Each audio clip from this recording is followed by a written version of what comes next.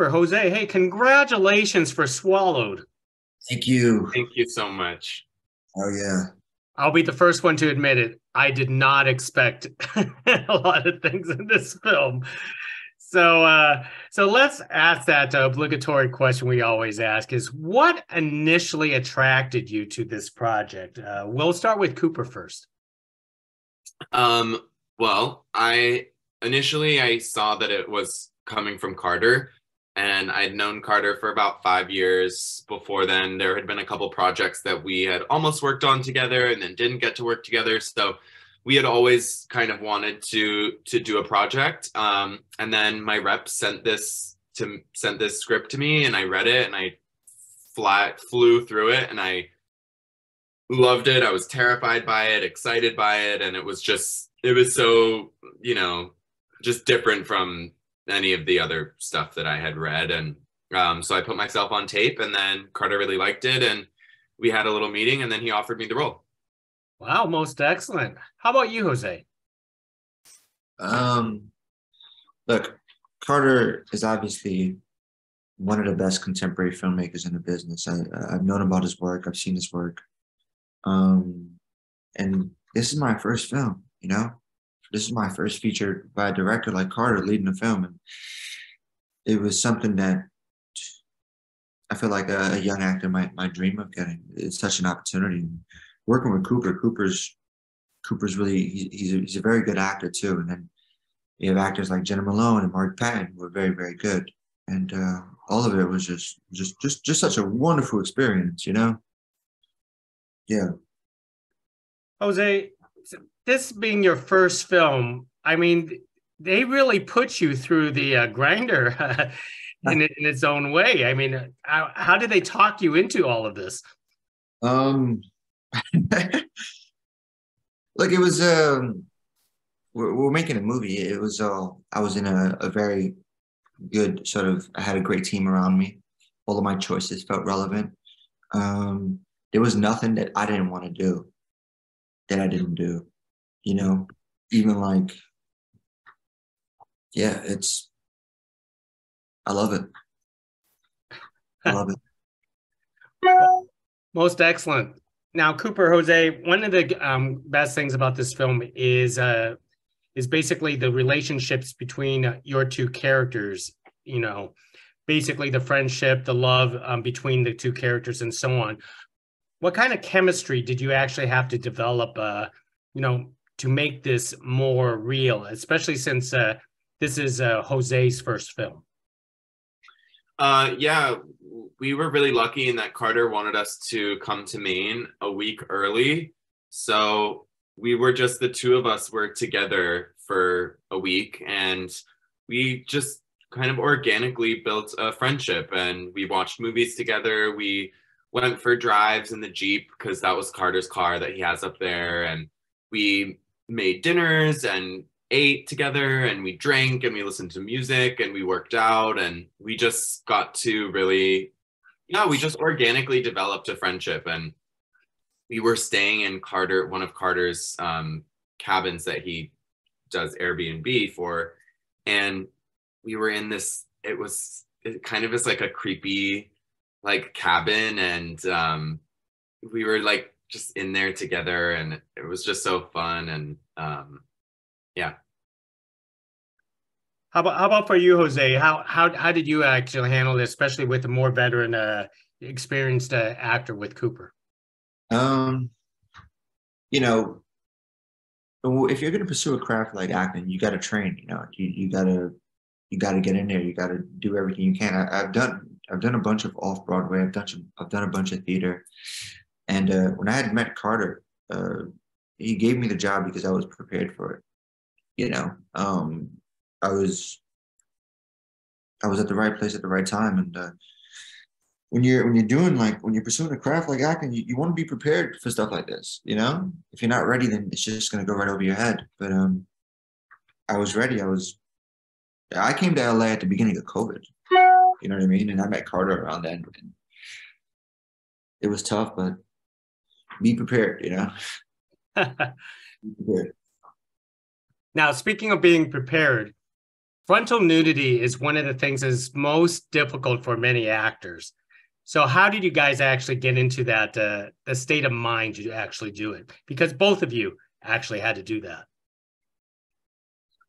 I had a little bit of experience with some nudity before. I did Hair in college, the musical, where everyone gets naked. And I did another kind of like art installation piece with this director in New York where I was naked. And, I think if you're doing it with the right people and you have kind of like, it's coming from like an artistic point of view and it's respected and it's not just doing it just to do it, then it can be a really beautiful, freeing kind of experience, and it takes a lot of like self-love and confidence to be able to like expose yourself like that on film or on the stage.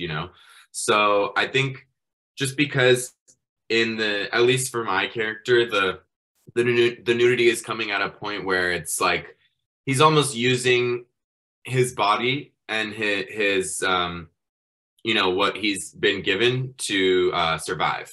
It's like a survival instinct. He doesn't really, or not an instinct, but he's doing it to survive, and it's not necessarily sexualized or anything like that. So and we had such a respectful people on set. Rob, who was our wardrobe and makeup extraordinaire, kind of was always making sure I was comfortable and had a robe for me. And so everyone treated everyone with the utmost respect, and it was How about for you, Jose? What was the question again? What was it? Frontal nudity. Oh, I had sort of like that wasn't, I'm not sure how many scenes there are where I'm actually naked because it's not my my thing. You know what I mean? It's it's like a prosthetic. I was sort of cool with it. I mean, it takes a lot of confidence and a lot of support. But I'll go from my side. I enjoyed it. Yeah. Well, that is certainly a memorable experience for a first film, that's for sure. I think so. Now, of course, the one of the things as the film titled Swallowed, we always will have to ask is, what were you actually swallowing during your scenes? What was that, like wonton or something? They were gnocchi, wrapped in I think they were wrapped in like a rice paper, or they were, I don't remember exactly what it was that they were wrapped in, but I know they were gnocchi. And they actually tasted really good. But swallowing them whole was like weird. And just because like psychologically we thought that we were thinking that we were swallowing something else. So it was just like, it was interesting. But it was pasta. So I'm assuming that actually took a lot of takes and a lot of practice to do that then. To swallow the pasta? Pastas, yes. I only swallowed one. Just like in terms of in the film, I only swallowed one. But I don't know. I don't remember it being super. I don't remember that one taking a crazy amount of takes. And the way that we shot it too, we didn't have a ton of setups for that. Like, I think, we had, and we also had two cameras. So I think there was a camera outside of the car and then there was a camera inside the car. So we kind of, I don't think there weren't too many setups there. So I don't think we actually had to swallow them too much. I swallowed a few of them, but you had to swallow a lot. Yeah. Yeah. How was that experience for you then, Jose? You're making a movie, so at that point, it's not like I got a little stuffed off them, and I was totally fine with it. You know what I mean? Like, as long as the audience is a part of this fantasy, and they're along for the ride, then I'll take let's just get it done. Let's make it done. Let's make it right. Yeah. So He was down to clown. yes. Well, yes.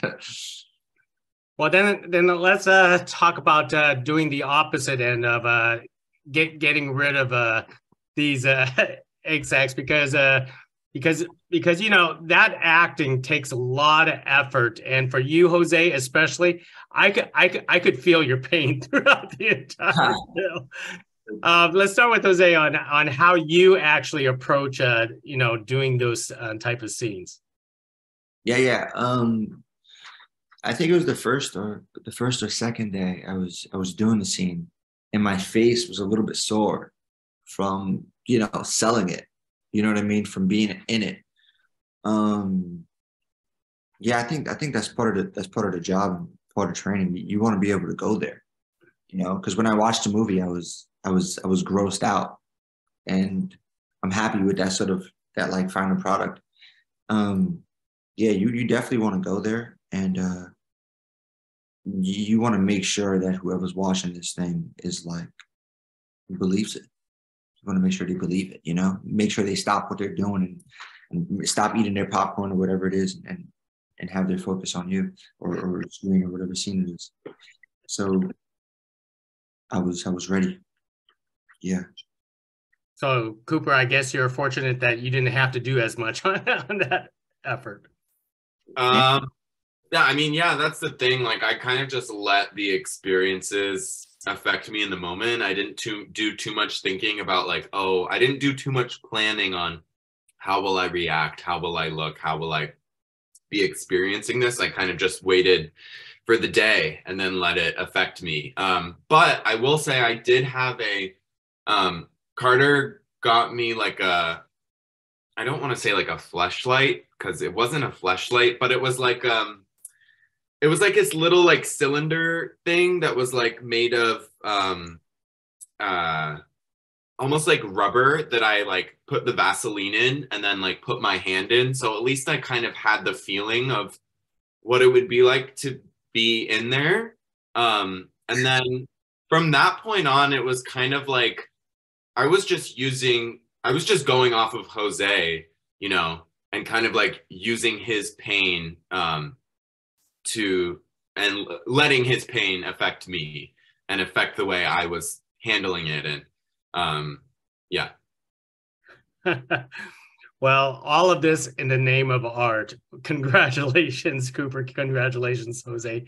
Thank you for speaking to us about Swallowed. And I can never look at pasta the same way again.